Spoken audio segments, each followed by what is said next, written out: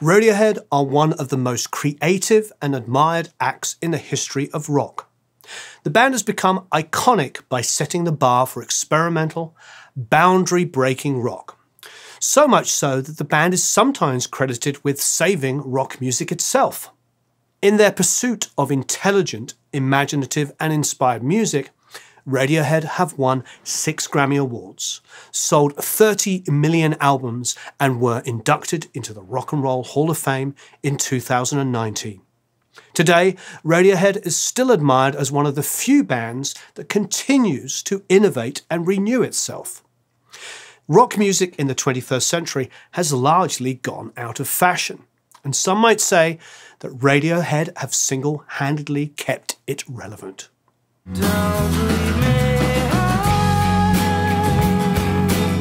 In the US, Radiohead's stellar reputation, to a large degree, is based on their third album, OK Computer, released in 1997, and their fourth, Kid A, released in 2000. Both of these won a Grammy Award for Best Alternative Album. Despite an early hit in the US with the 1992 song Creep, OK Computer marked Radiohead's American breakthrough. Their follow-up, Kid A, was Radiohead's first American #1. It is less well known, particularly in the US, that it was in fact the band's second album, The Bends, released in 1995, that first showed Radiohead's experimental tendencies and established their ambitious new musical direction. Their first album, Pablo Honey, released in 1992, was strongly influenced by grunge. It established the band as a force to be reckoned with, but it was far from groundbreaking compared with the albums that were to follow. All that changed with The Bends.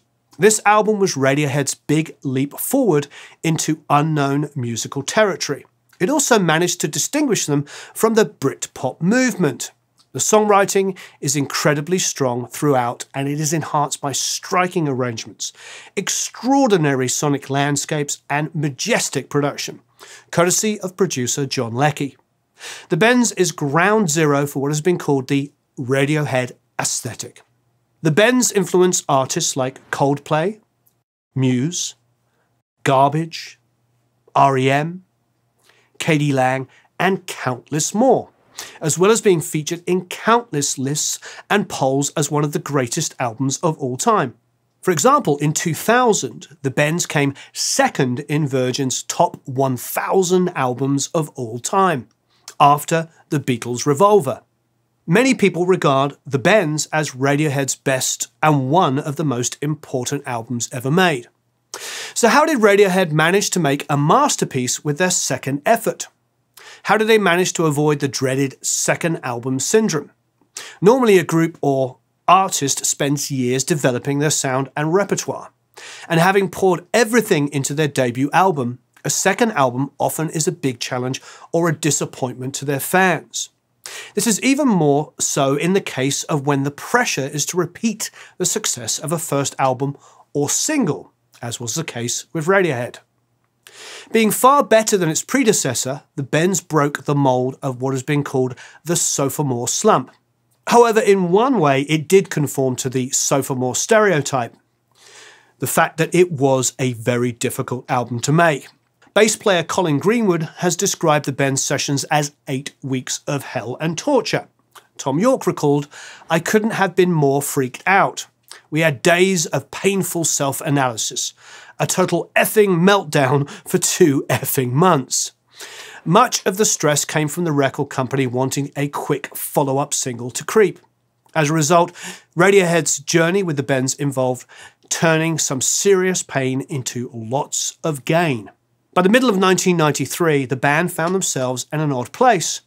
They'd enjoyed some minor success with Pablo Honey, which had been released earlier that year, but the lead single, Creep, had bombed in their homeland, as it had been declared too depressing by the BBC and was excluded from radio playlists. Strangely enough, the song had by that point become an enormous hit in Israel. Following an iconic performance of Creep on MTV in the summer of 1993, the song became a hit in several other countries as well. It even gained popularity in the US as a slacker anthem. similar to Nirvana's Smells Like Teen Spirit, and Beck's Loser.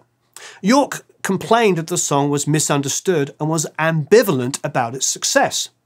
Despite the band's reservations, EMI re-released Creep in the UK in September 1993. It promptly went to number 7. The pressure on Radiohead to capitalise on the success of Creep intensified. The band did not feel comfortable with this at all, and after a cancelled concert, Tom York stated, "Physically, I'm completely f***ed, and mentally, I've had enough." Reportedly, EMI gave Radiohead 6 months to sort themselves out, though the record company has denied this, saying that art rock actually had serious commercial potential at the time, and that they were completely happy with the direction Radiohead was taking.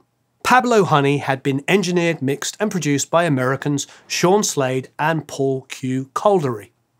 Radiohead chose British producer John Leckie to work with on the new album, in part because they found him very relaxed and hoped that he would alleviate some of the pressure they felt. The band were also big fans of Magazine's 1978 debut album, Real Life, which was engineered and produced by Leckie. In 1993, he was a big name in the UK alternative rock scene, having worked with XTC, Simple Minds, The Fall, Dukes of Stratosphere, the Stone Roses, and countless others. A particular record, it was Magazine. They were fans of Johnny Greenwood particularly, and I guess at the time I was, I was hot. EMI, the record company, wanted to do it. The managers, Chris Hufford and Bryce, the two managers of Radiohead, had been in a band, and I turned them down. I met them, they sent me the demos, and I said, yeah, I'll do it. I like the voice, of course, the voice, and the songs were really different. There was, as you say, loud and quiet. It was, there was sensitivity there, and there was, what can I say, balls. There was punch and aggression just at the right time. Radiohead and Leckie started work at Rack Studios in North London in February 1994. Leckie worked regularly at the studio and deemed it very suitable for a live playing band like Radiohead. They'd already booked 9 weeks at Rack Studios, Rack Studio 1, living in as well. Booked in for 9 weeks there. And was it okay if I could do it there? And of course, I'd worked there loads of times. Says, yeah, it's perfect for me. And they lived in the accommodation, the apartments upstairs, and for all that time. I don't think we worked weekends. We might have worked Saturdays. I think at that time I was doing this thing where I'd come in Saturday afternoon, finish at 6 o'clock on a Saturday, and then start again 6 o'clock Sunday night. So, just as you're getting bored kind of thing, you can come back in the studio on 6 o'clock Sunday night. So, although you have a day off, it's actually only 24 hours off, really. It seemed to work, and everyone loved it because you worked really hard on a Saturday afternoon because you went home early. And you also came in Sunday night for playback, really. Everyone was a lot more relaxed. And whether you recorded something, it didn't matter because you could go through the week's work. So that's how we recorded it, really. And the band were great. The band were really well rehearsed. I think they had about 36 songs. I think in all I recorded 26 songs or something, more than what the album was. I did all the B-sides and everything. Helping Leckie out was Rack tape op Nigel Godrich, who went on to produce all future Radiohead albums. The album was initially scheduled for release in October 1994, but with the band resenting the pressure, tensions grew high. Studio sessions were going nowhere, and the band's manager at one point nearly quit. Leckie concluded they were trying too hard. Tom York put it this way in 1996. No matter what we came up with, we were thinking, my God, people are going to hate us. After Creep and the fatigue of all the touring, we were scared, really, and people were interfering. We had to claim our creative freedom. According to Leckie, the early focus was on the tracks Nice Dream, The Bends, Just, and My Iron Lung. The latter is a reference to Creep, with York's lyrics complaining about being defined by the song in lines like, "This is our new song, just like the last one, a total waste of time." But the main thing was, from the record company point of view, getting us a follow-up single to Creep, what they were really interested in. And Whether the band had that or not, no one was prepared to say, not even the band or the record company or the manager. Well, the manager thought, they think everything was great and, pick any one and it could be a single, which is probably true, Anyway, we had this big meeting at the band's rehearsal room and they played about 30, 35 songs. And there was the A&R from America flew over, Capitol Records, the UK, the London office all came up to Oxford and the manager, and we all sat in this rehearsal room, and the band were fantastic. They had everything together and it was like a show, they were jumping around and everything was cranked up. And well, which one, we need a short list of 4 songs for the singles, from this album before you go in, and of course no one could decide. And I think we ended up with Nice Dream, The Bends. I'm trying to think of what the other song would be.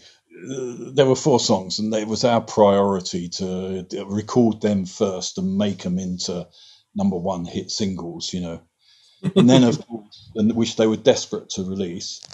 And then, of course, they wanted B-sides. So at that time, whenever they released a single CD, there would be at least 2 B-sides, if not 3 or 4, because they would often release the single twice, but with different B-sides. So the fans would have to buy the same A-side to get the 2 B-sides, which were considered obscure, The sessions could easily have broken down or yielded substandard material. However, despite the stressful circumstances, progress was eventually made. Leckie had set the band up in the huge live room of RAK Studio 1, which is a former ballroom with tons of space and daylight. The band members were separated by sliding doors and baffles.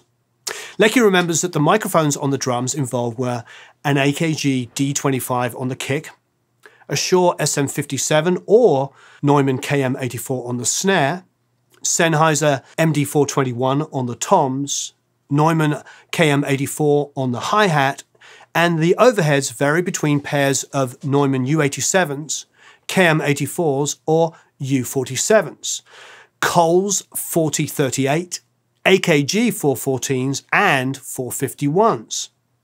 The bass was recorded via a DI and using an AKG D12, Electro Voice RE20 or Neumann U47 on the amp. Guitars were recorded using a Neumann U67 and a Shure SM57, recorded without any EQ and the final sound being a balance between the 2 mics. Some of the outboard that was used includes compressors like Uri 1176 Blackfaces and DBX 160s.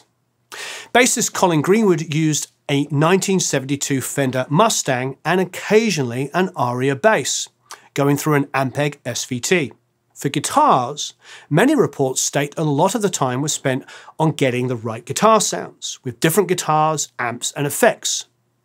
Nevertheless, guitarist Johnny Greenwood eventually went back to his tried and true Fender Telecasters.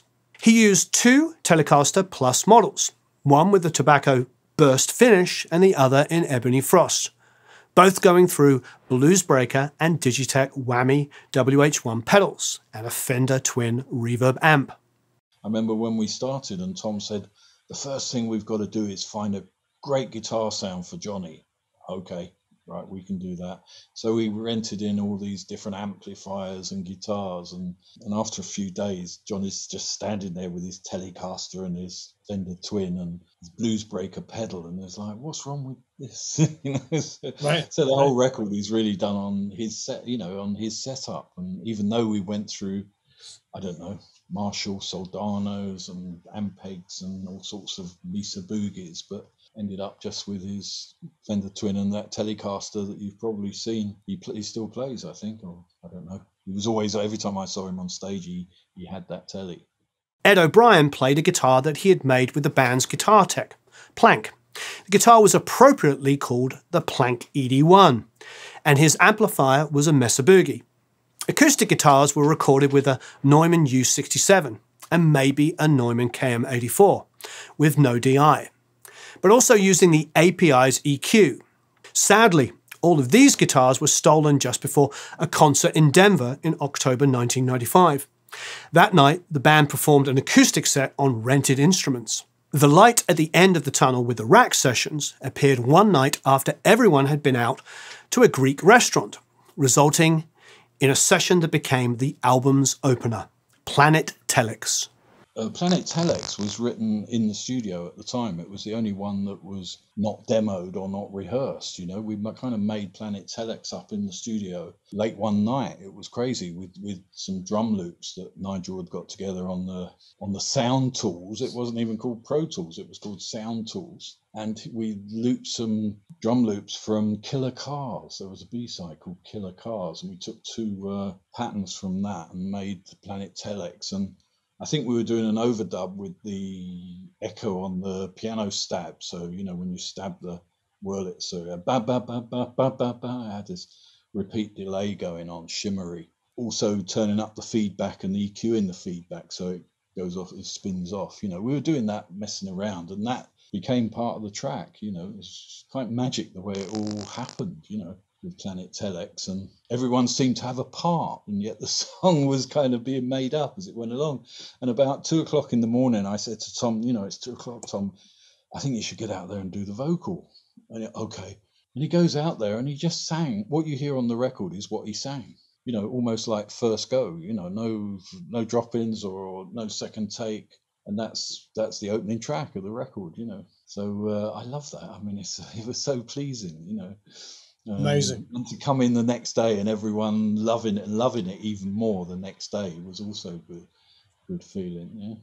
The original title was Planet Xerox. That's right. Yes, it was always called on the tape box. It would be Planet Xerox, and they couldn't get clearance from the Xerox company, the copying company. Xerox wouldn't let them use it, you know, so that's why it's called Telex for some reason. Sound Tools 2 was an early version of Pro Tools, and Godrich ran it on a Mac 2FX. Also, a Roland Space Echo is used at the beginning of the song. John Leckie shared more in a post on Gearspace in 2009. The Rhodes with the delay was set up by Johnny trying something on another track, and the sound was driven by me turning up the graphic EQ on the delay return, which was set on point of feedback. Ed's guitar tone was awesome, and Colin's bass line took no time to get down. I don't know where it all came from because we had really been struggling over some of the songs, and this had just materialized and was just done and completed in just a few hours. Another highlight was the song Fake Plastic Trees, which took the band weeks of trying to find the right approach. Fake Plastic Trees, yes. Yeah. That was always, what can I say? It was always considered a masterpiece. That was always too good for this record, and you know, too much to even consider as a single. It was beyond being a single. It was in another realm to pop single. So it was, I guess, never on the list as a single. It happened, let me see, it would happen kind of halfway through the 9-week session. And we had Nice Dream, I think, which we had strings on. We had the strings coming in, which was really one of their friends, whose name I can't remember, a kind of student friend of Johnny's, and they wanted a cello player. They said, did I know a cello player? And I'd been working with this girl called Caroline Lavelle, who's really good, and she was my go-to cello person, you know. Anyway, this was happening on the Wednesday, and Tuesday afternoon I said, Tom, we haven't even got a backing track. They're coming tomorrow. We need to get the backing track for Fake Plastic Trees. Tom went out and sang it. He got really frustrated by the I don't know, the song, or people not respecting the song enough or something. And it was like, all right, well, we'll do it another, you know, it's not that important. It's not, you know, we can always do it another time. No, and he knew he was kind of on the line to do it. He just went out, and I think I gave him a click, and it was just him playing the song and the vocal to a click by himself in the studio. And I always remember, because on his guitar, I had a 67 acoustic guitar, a 67 and a 57, I think, just there.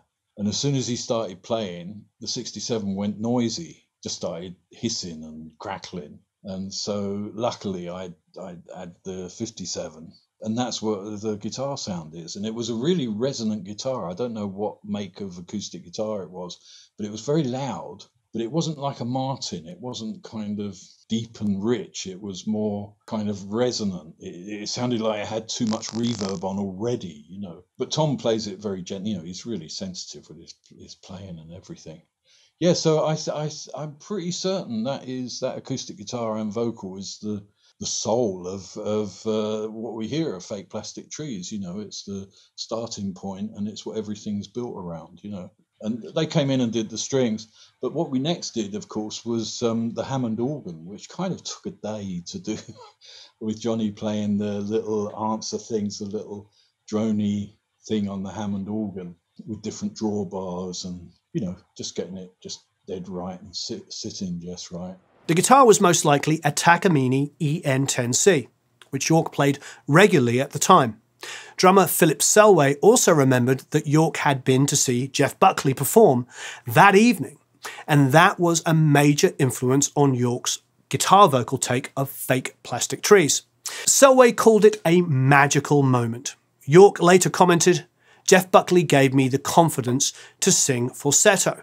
As an aside, bassist Colin played a rented 1960 Fender Precision bass on the song. By this stage, the band had settled on several new working methods. They later recognised that Leckie had taught them how to use the studio and how to get the best out of our material. Using the studio as a musical instrument became a major part of their approach. Also, there was a shift in their songwriting, which until then had been more or less the domain of Tom York. On the bends, it became a much more collaborative effort. The song Just, for example, was largely written by Johnny Greenwood, with York commenting that the guitarist had tried to get as many chords as he could into a single song. It was just like writing a melody. The main guitar riff also is almost a cover of Magazine's song Shot by Both Sides, and the song uses the symmetric scale, meaning alternating whole and half notes. Greenwood would later use this scale in some of his film compositions.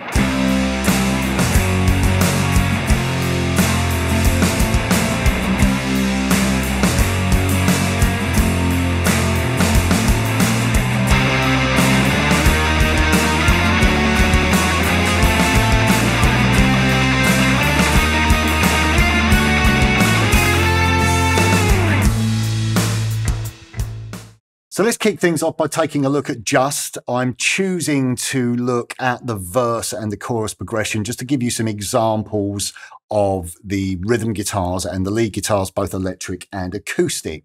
Let's take a look, first of all, at Tom York's acoustic rhythm part that's played throughout the verse.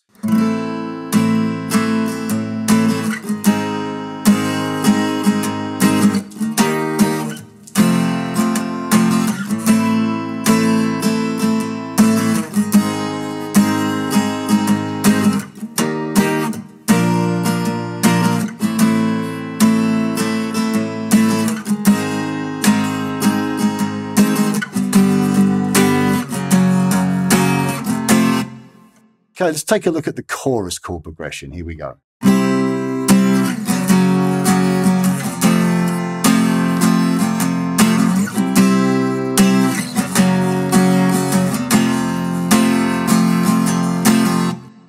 Okay, then we go to the second half of the chorus progression where we reintroduce the intro riff. I was really wanted to include this riff. This is why I've looked at this portion, basically to study the verse, to look at the chorus, because there's some great chords in the chorus, as well as looking at the intro riff, because this intro riff is a real nod to Nirvana. It has that post-grunge feel to it, but the chord progression really echoes Nirvana with the minor third intervals. You're going from C up to the E flat, then down to D, and then back up again to F. So, you know, it's almost a little bit reminiscent of something Nirvana would have played with those minor third intervals.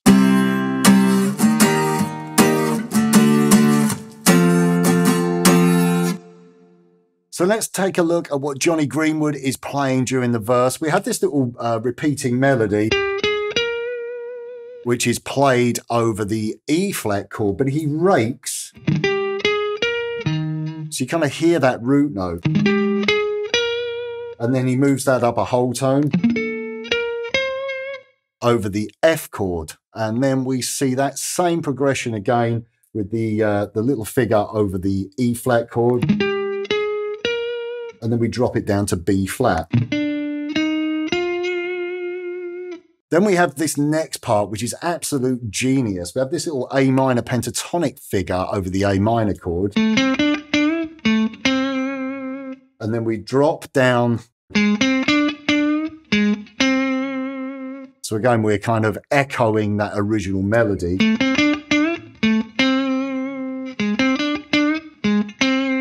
And then we have this fantastic angular sounding pattern, which is... I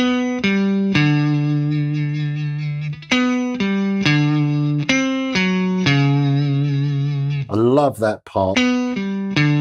That's over the G. So you're outlining that G major chord. That's over that F sharp major chord. And then we're bending from the E flat note up to the F note. So if we put it together, you get something like this.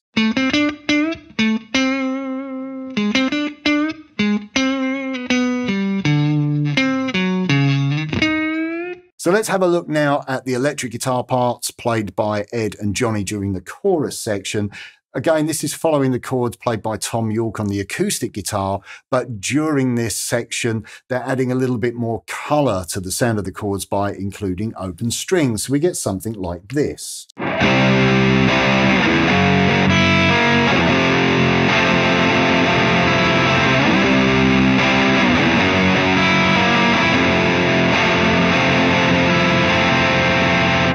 Next up, we're going to look at Jonny's very fast tremolo-picked ascending octave shapes that ascend through a diminished whole half scale starting from C. So we have this.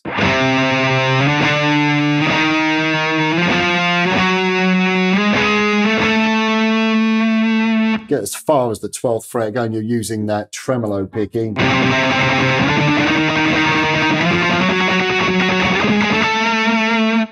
At this point here, this is the hard bit. I always thought it just continued, but on closer inspection, Jonny actually jumps to the top strings. So now he's playing the octave shape on the G and the E. So we continue.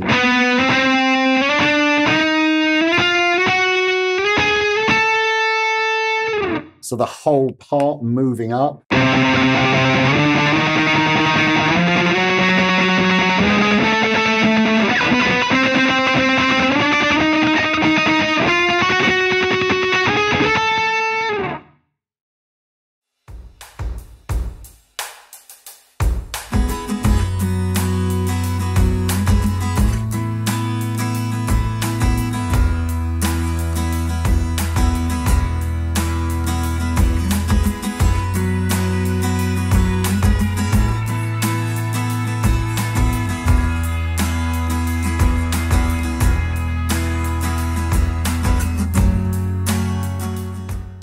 Now let's take a look at a couple of parts from High and Dry. This is an absolutely fantastic song, and it's just such a wonderful guitar part, this octave part that just shifts through the E major scale. So you have this.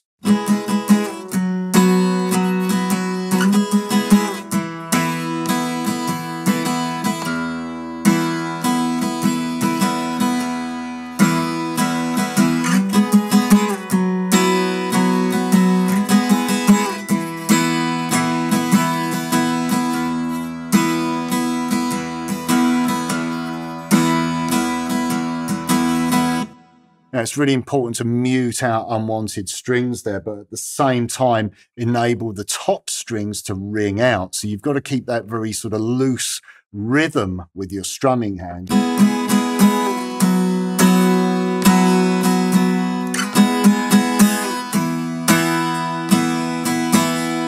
So there, I'm muting that sixth string and the D string as well. So you're muting the sixth and the fourth strings.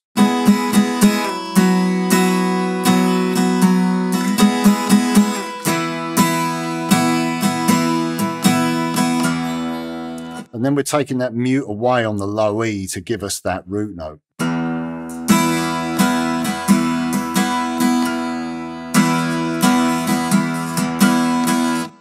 Now, a really interesting part that also features during the introduction is Johnny's coin bow. Yes, he uses a coin as a bow, just kind of scratching and sliding on the strings, but it's laced with reverb and echo. I've noticed that on videos I've seen of him playing it live, he was playing it more on the top string, but I must confess, I've learnt these parts for this breakdown. This is something that I've never done before. So, you're trying to get into the mind of a kind of avant-garde guitar genius. This is so not the way I play. So please, any big Radiohead fans out there, forgive me if this isn't up to par. I found it a little bit easier to play this on the B string. Okay, so what he's doing here, he's kind of soaring at the string. He's playing the B note. Just brushing it slightly. It's really hard, and also to try not to get too much unwanted noise. I'm muting out the strings. Then you're sliding down as you keep that motion going.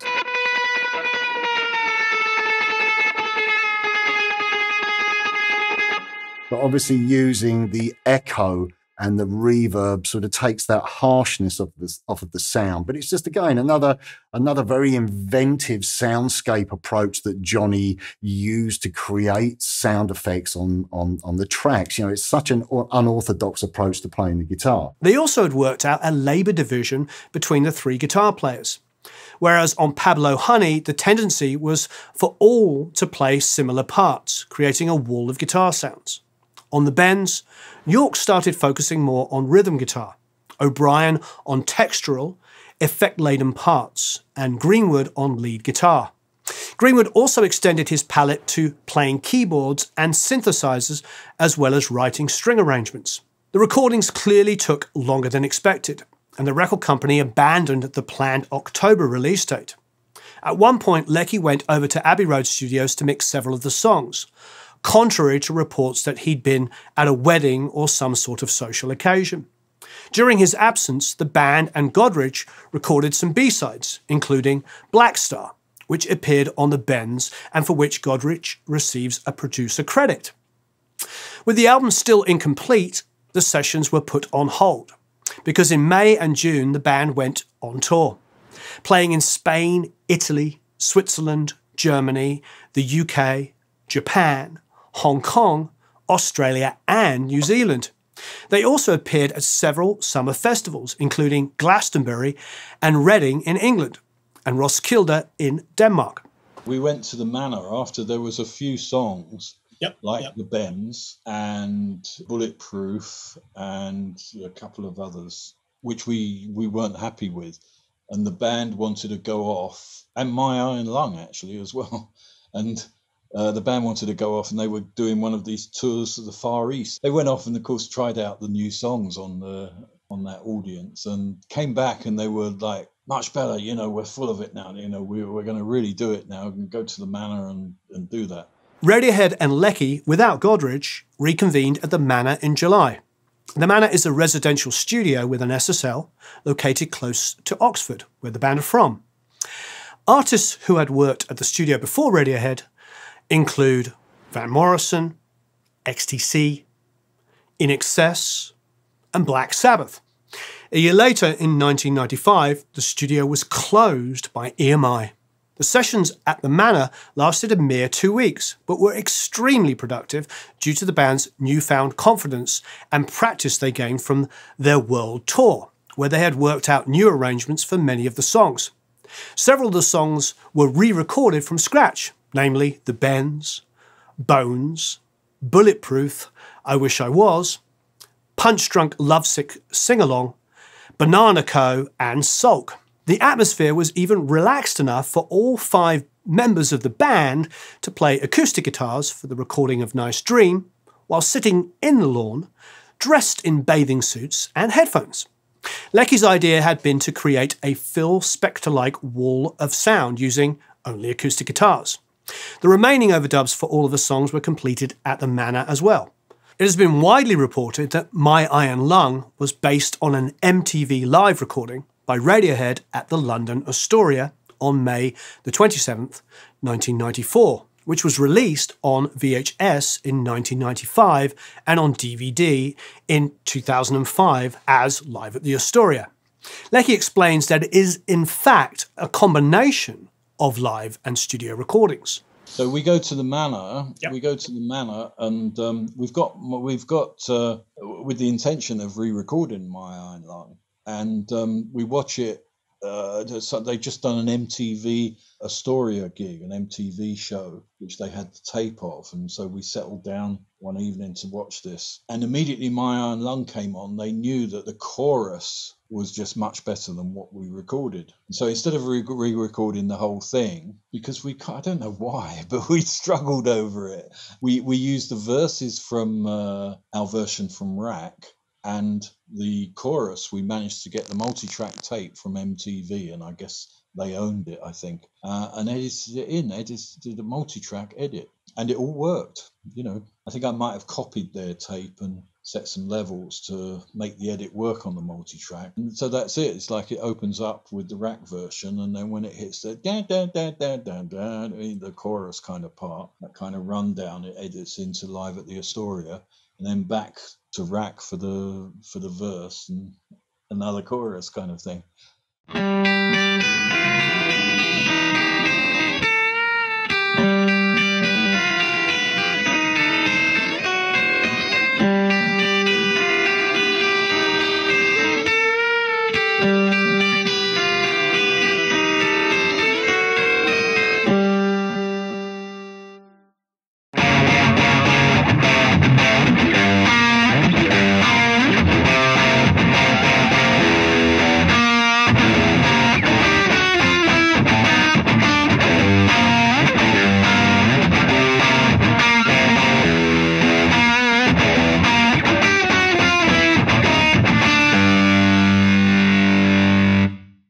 So now what I want to talk about is how Jonny Greenwood uses effects in a creative way, and he uses effects to actually construct and orchestrate parts. Now this is a little bit of a rabbit hole that we could have gone down.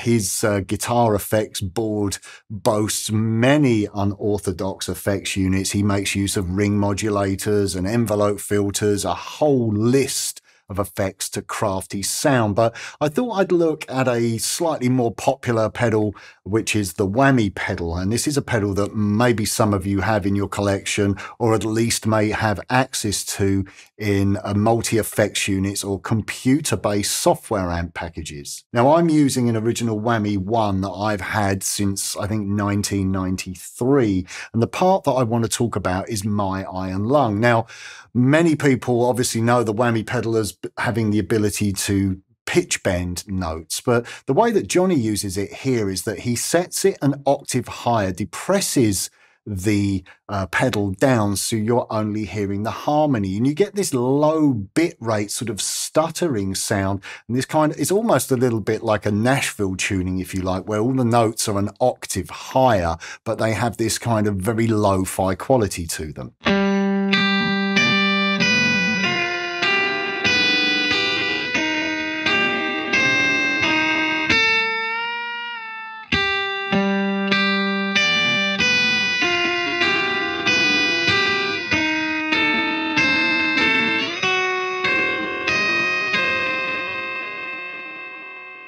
Now, I also thought it was worth mentioning Ed O'Brien's part that he plays over the introduction of My Iron Lung, where he uses the E-bow. And he uses the E-bow quite a lot to build textures. In fact, I'm sure that he has a sustainer built into his signature Strat. Now, he plays a very simplistic line, but it just adds this pad with all the delay against this very sort of awkward and angular sounding chord arpeggio that Johnny's playing. So let's have a listen to Ed's part.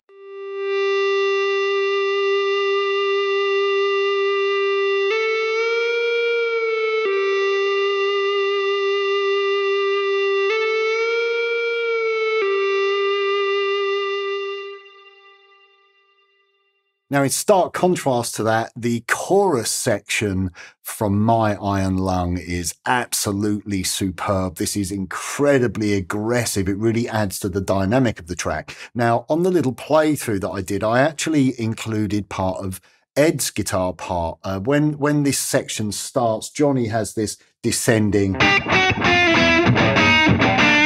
this repeating chromatic figure that we see throughout, where he's playing very aggressively. He's really kind of whacking the strings. But Ed plays this part, which is based around some sixths.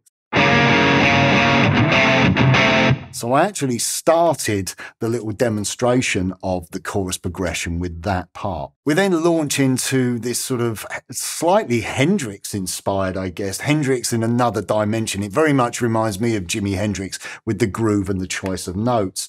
So you're hearing lots of sort of slides and mutes. This isn't a very precise part. It's all about the aggression. You know, they're really kind of throwing themselves at the guitar. And that's the thing. You go from these incredible sort of beautiful sort of progressive sounding sections into these very, very aggressive, very distorted sections. And that's very apparent on My Iron Lung. So we start the chorus with this. Then the next part.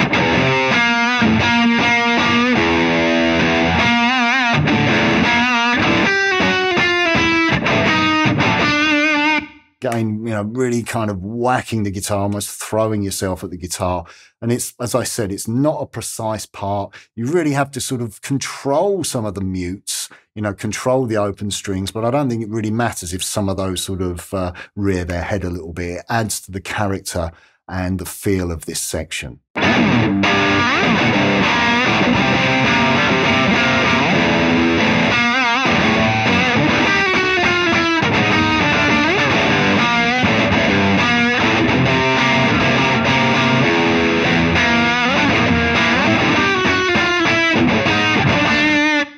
Following the Manor sessions, Leckie and Chris Brown went to Abbey Road Studio 3, where they started mixing the album. Reportedly because EMI felt that Leckie was taking too long on the mixes, the label decided to have the songs mixed by Pablo Honey producers Sean Slade and Paul Q. Coldery. In a strange twist, they chose not to tell Leckie about this. The producer recalled, "It wasn't until someone from the Abbey Road tape library came down asking for a multi-track of Nice Dream that I knew something was up. The tape was to be copied and sent to the US. All Slade and Calder remixes were done off of copy tapes. The tapes we used were 3M995 tapes at 30 IPS, recorded at +9 dB without Dolby." Leckie ended up with a mix credit on 3 songs. He added, "Most of those guitar effects and sounds are on tape. If you played those 2-inch tapes with the desk faders at 0, you get a pretty good mix and an approximation of a finished record. The vocals were dry. It's funny because when we were mixing at Abbey Road, all the reverb we added was frowned upon. But when the US mixes came back, they were wet." The Benz was finally released on March the 13th, 1995 in the UK on Parlophone Records, and on April the 4th in the US on Capitol Records. Featuring artwork by Stanley Donwood, it was immediately successful in their homeland, spending 160 weeks on the UK album charts, peaking at number 4, although it didn't find the same instant success in the US. Touring as an opening act for REM and Alanis Morissette boosted American sales to some degree, as did the fact that Radiohead was dominating MTV with high-profile original music videos. The reviews in the UK were also overwhelmingly positive, with The Guardian writing that Radiohead had transformed themselves from nondescript guitar beaters to potential arena fillers. Q magazine called the album a powerful, bruised, majestically desperate record of frighteningly good songs. And the New Musical Express praised it as a classic and the consummate, all-encompassing, continent-straddling 90s rock record. At this point, many American reviewers weren't getting it yet, and reviews were often negative, calling the music overblown and pretentious. Nevertheless, the Bends put Radiohead on course to become one of the biggest and most influential rock acts in the world. The band itself recognised the album as a turning point in their career, and were well aware that it had an immediate impact on their contemporaries. As can be expected, Tom York wasn't too impressed, feeling that many were simply copying Radiohead. He made no secret of not being a fan of followers like Coldplay and Travis. However, Michael Stipe of REM had no problem publicly singing the praises of the band, and the same continues to be the case for many other notable artists. The legacy of the Bends continues to shine. In 2006, it was included in a list of 50 albums that changed music, and that was published in the prestigious British newspaper The Observer. In 2009, EMI reissued a special collector's edition of the album, with many of the additional tracks that had been recorded at Rack and The Manor. These included B-sides, songs released on EPs, and demos. Today, 26 years after its release, many regard it as Radiohead's magnum opus. A review in AllMusic concludes, "What makes the Bends so remarkable is that it marries such ambitious and often challenging instrumental soundscapes to songs that are, at their core, hauntingly melodic and accessible. With the Bends, Radiohead have reinvented anthemic rock." A review in Billboard in 2015 summed it up like this: "The Bends is seen as the jumping off point for a group that's been jumping around ever since. It's experimental, but it also rocks. And if there were one Radiohead album everyone could agree on, this might be it." It really is a truly remarkable body of work. That album and the EP that came before it are two of the most powerful pieces of music I heard in the 90s. And every band I knew in the 90s was obsessed by it. There's a handful of albums from that period, guitar albums that we all loved and inspired so many other records, other artists, other bands. Absolutely incredible stuff. And like Jeff Buckley, at that time, there was no more powerful voices in our industry in Europe. So, I hope you enjoyed that. Please, if you have any other suggestions for other videos, please leave them below.